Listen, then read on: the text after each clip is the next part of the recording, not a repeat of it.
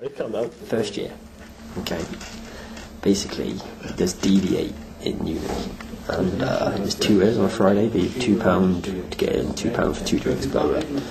We're in there, and a fire alarm went off, and it's quite late, about 11:30. Everyone's pretty drunk, and we had to go outside, and we were waiting outside down the steps, and it was cold. Everyone was wanting to go in, and then suddenly circles started appearing, and everyone started going, party trick, party trick, party trick, party trick, and we were like, what the fuck? What the fuck? We were like, what is the commotion? What is the commotion?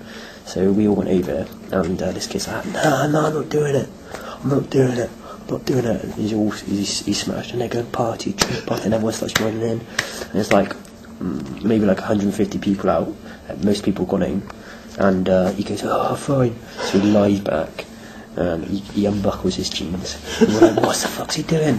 And then he pulls out his jeans, he pulls out his boxers, he gets his cock out, he bends in a weird way like a contortionist, and he licks his own bell end, and then he goes and gets back up, and then everyone's going, way, way, and we were like, what the fuck?